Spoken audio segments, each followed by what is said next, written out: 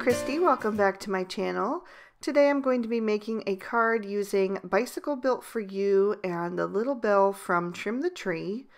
So I've stamped my images out on some Neenah Solar White cardstock with Memento Tuxedo black ink, and I'll be coloring with my Copic markers today. I'm starting with the skin for both my bride and groom, and I'm using E000, E00, and E11.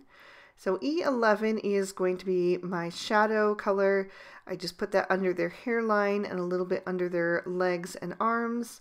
And then I'm blending out with the E00. And then just on their faces, I added a little of the E000. And a little R20 for the rosy cheeks on my girl. Next, I'm doing the groom's hair, and I'm using E55, E57, and E59. So this card is actually a wedding card for my cousin Jesse, who is getting married next week, and he's marrying a girl named Avery. So Jesse has dark hair, so I wanted to color his to match. So I started with the E59 close to the edges of the waves, and then as I'm moving back, I'm using the E57 and then the E55. I'm just doing real simple coloring on the hair for these characters since that's the way they're drawn. For the girl, I'm using YR23, Y26, and Y28.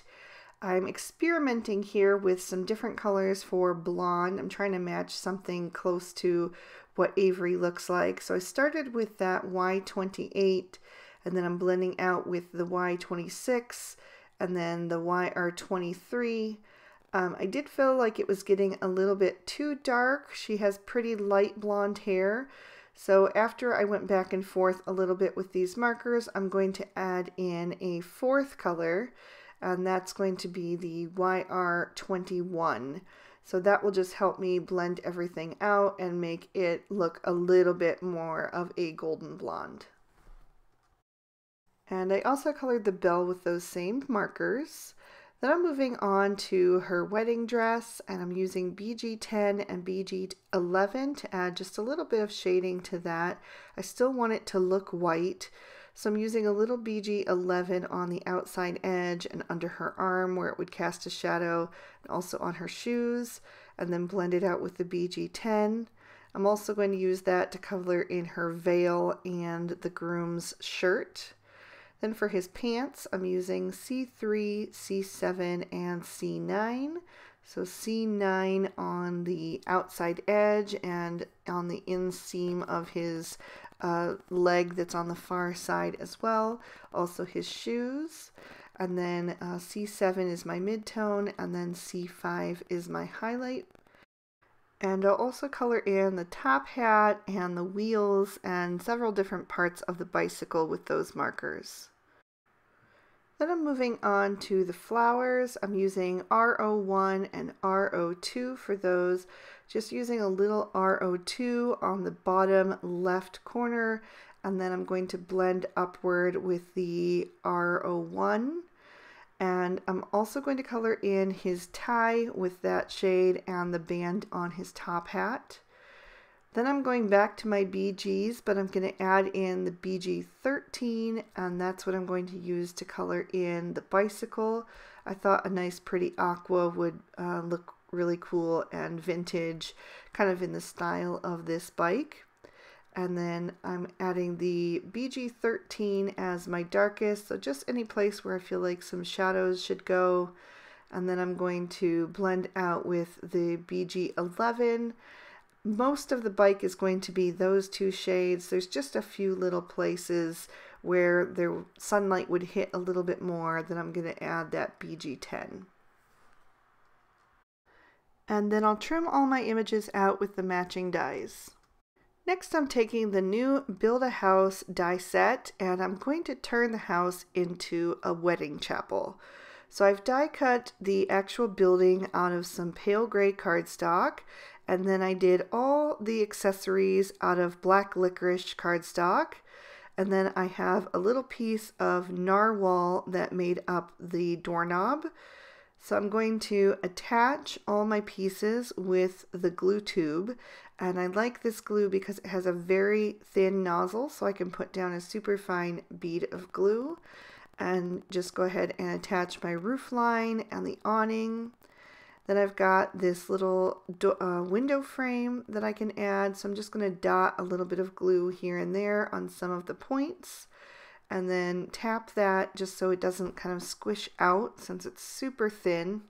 And I'll take my EK Success reverse tweezers to help me get that placed perfectly right over top of the window cutout. And then I'll take my door, which does open. I wanted to show you guys that, even though it will be closed on my card today because it'll be covered up.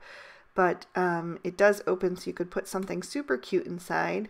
But I'm just going to attach that right in the center of the building. You could put that a little to the left or right, but for the chapel I thought front and center would look good. Next I'm going to work on my sentiment. I've got a piece of Lawn Fawn vellum trimmed down, and I'm going to dust that with an EK Success powder tool just to eliminate any static cling. Then I'm going to take my sentiment and ink that up with some Versamark ink. It's just a clear sticky ink that works great for embossing. So I'm going to stamp that down nice and light, not pressing too hard. Then I'll grab some white embossing powder and sprinkle that over top, making sure to coat that generously and then tap off any excess.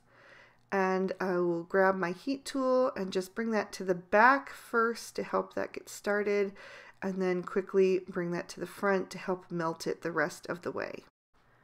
While I have my Misty out, I'm also going to stamp on the inside of my card. I'm using Lawn Fawn's Merman ink to stamp the bicycle once again, along with the sentiment that says "Enjoy the ride."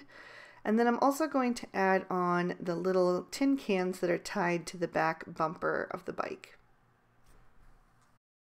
Now I'm ready to assemble my scene. So I'm working straight on the card base, and first I'm going to use the stitch tree border, and I've die cut that out of some craft cardstock. I'm going to add just a little bit of glue to the back of the trees as well, and then I'm going to center that where I want it on the card. I want to make sure that I have some trees on the left and right that are going to show from behind the chapel. Then I have some of the treetops cut out of noble fir and cilantro cardstock.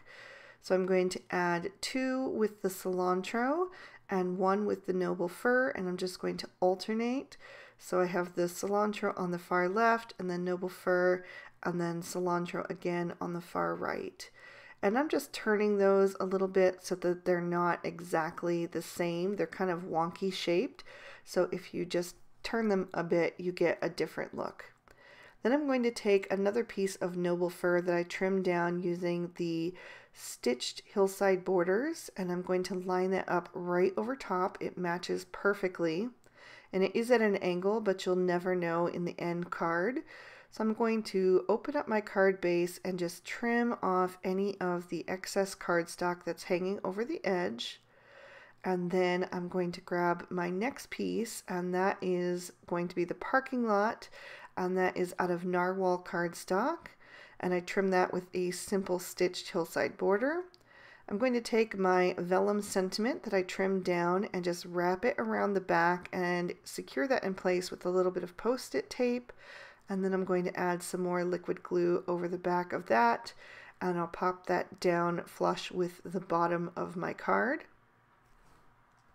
And that way I don't have to worry about any adhesive showing underneath that vellum. It is only attached from the back side.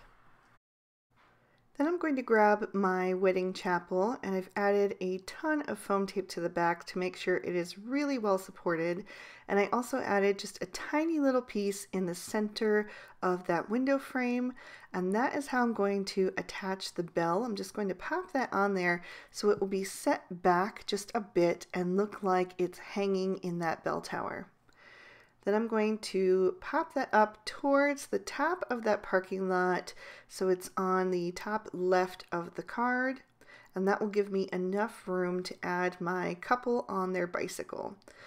Before I do that, I'm going to add the church steps. I just added that with a little bit of foam tape as well. And then I've got some foam tape on my bike. I'm going to take a little bit of liquid glue for the parts that are going to overlap the chapel. And then I'm going to adhere that down, and I'm going to let the tires overlap that sentiment just a tiny bit, and that will also help that be held down in place. Then I have my groom that I can add to the front of the bike and the bride on the back, so she can have her hair kind of whipping in the wind and her veil as well once I get that attached. So I'm just going to add a little liquid glue to that, since that will be completely on the bride and the chapel, so it doesn't need any foam tape. And then I'm going to give the groom the little top hat and his tie as well. So I'm just going to use my little tweezers again to attach those, just to help me get them in there, since they're kind of fiddly, and then I can kind of see where I want to put it down beforehand and then press it down into place. I'm going to add the tin cans to the back of the bicycle with a little foam tape, and then the flowers in the basket at the front. And I had stamped 2 more flower bouquets, but I ended up not using them. They were going to go on either side of the chapel door, but they didn't really fit. It would have been a little lopsided just on the left. I did add a cloud from spring showers up in the top right corner to kind of fill in that space. And then I'm adding some crystal stickles to the bride's dress and veil, and to the centers of all of the flowers. And I felt like that top right corner just needed another pop of that coral color. So I took one of the little butterflies from Butterfly Kisses and colored and trimmed that out, and I popped that up with foam tape right on top of the cloud. And that is going to complete my card for today. There was another peek at the inside and a look at all that sparkle and shine on the bride. And I had a whole lot of fun turning this little house into a wedding chapel, and I hope that Jessie and Avery really enjoy it, and that they have a beautiful wedding day to start off their lives together. So I hope you guys enjoyed the video as well. If you did, please be sure to give it a thumbs up, and you can leave me a comment down below. I'd love to read your feedback. You can go ahead and hit that subscribe button if you haven't already. I would love to have your support. If you'd like to keep on watching, here's 2 extra videos I thought you might also enjoy. I hope you all have an amazing day. Bye-bye.